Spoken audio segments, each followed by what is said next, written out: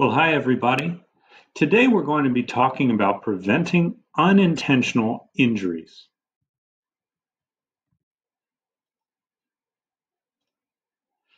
The problem we're facing with unintentional injury is that it's the leading cause of death for children and teens.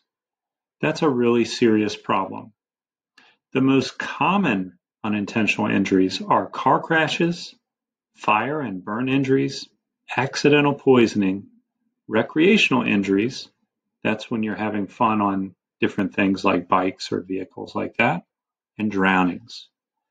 So we want to address this problem head on by thinking about it as something that we can actually take action on.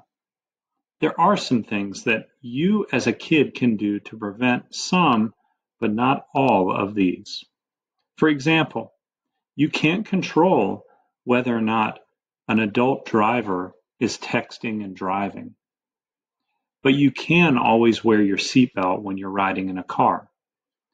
So while that texting and driving may result in a car crash, you can be sure that you're being as safe as you can by buckling your seatbelt every time you get in a car.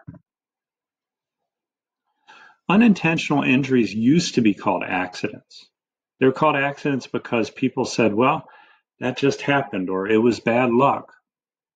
But most of the time, they don't just happen, they're actually caused. They're caused by people who don't plan ahead or aren't paying attention to their own environment, the things happening around them. Many unintentional incidents can be prevented. Some are just accidents. We can learn to prevent many injuries by thinking ahead. We can play it safe, and we can always play in supervised areas. Some things that we can do and be sure we make a habit are wearing a helmet when skating or riding a bike, wearing a mouth guard in certain sports where contact is going to be happening, following the rules of good sportsmanship so we don't get punched on a field or kicked or tripped, wearing clothing appropriate for the weather and activity, learning to swim, and taking medicine only when supervised by an adult. We want to look out. We want to be aware of what's going on around us. Some bad things that we need to look out for are extreme weather.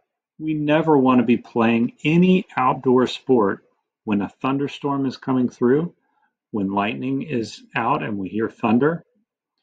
We need to be sure that we're not in the presence of a weapon or other people fighting. Bad things happen when children are around weapons or when there are fights breaking out. We need to look around the ground when we're playing in the woods or outside and make sure that we're away from any stinging insects or snakes that could cause us harm. We need to be careful around stairs and ladders. A lot of accidents happen around stairs and ladders. We can prevent them by being careful, making sure that we're always around someone else when we're using ladders, and being careful taking our time while going up and down stairs. Water is an area that we need to be especially aware of. Water-related injuries are the second leading unintentional injury resulting in death of kids. Drowning can happen in oceans, which you might expect, lakes, rivers, but it also happens in swimming pools, bathtubs, and even hot tubs. Sometimes children are walking in fields, and you may be familiar with wells, but a well is a hole in the ground that people dig in order to get water. Sometimes children have fallen into those as well. We want to follow water safety rules to prevent many of these tragic injuries and deaths. Learning to swim is very important. I'd encourage you to please take swimming lessons if you haven't and learn how to swim, but always be aware that even the best swimmers in the world have lifeguards watching them. You need to be supervised by an adult and when around water by a lifeguard. Using a personal flotation device when boating, which is like a jacket, a life vest, is important, and it's the law. Swimming with a buddy are helpful water safety rules. We want to make sure that we always have someone else around us anytime we're around any kind of water. You never know, you could be in water and have a cramp that would cause you to drown. Even the best swimmer in the world can't escape that. The do nots. Do not dive in a shallow water area. We never want to dive where we could dive into the water and we could hit our head on the bottom. If you don't know how deep something is, do not dive into it. You can walk into it, swim into it, but if you are not positive of how deep an area of water is, don't dive. You can really hurt yourself in your neck on that.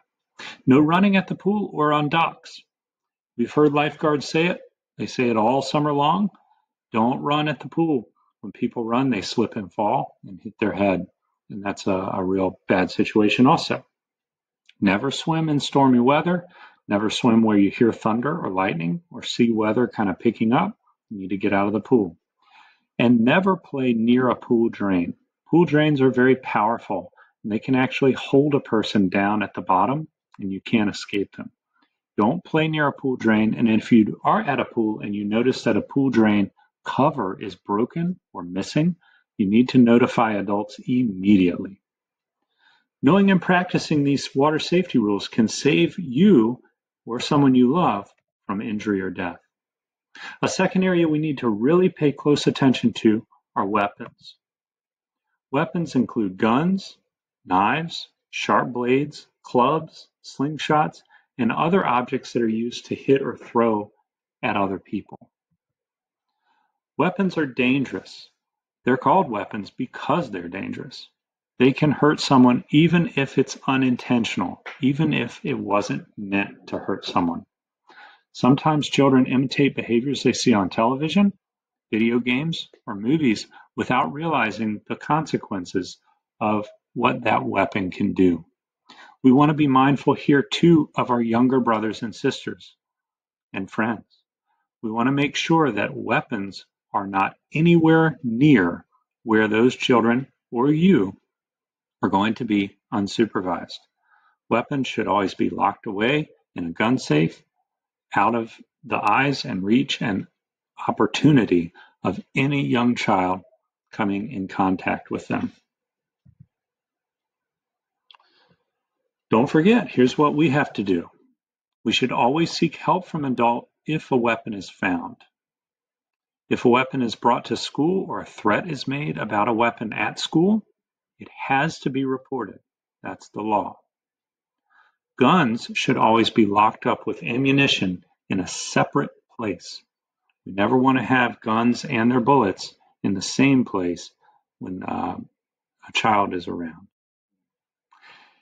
Now we want to move on to talking about fire. If a building is on fire, you got to get out of that building.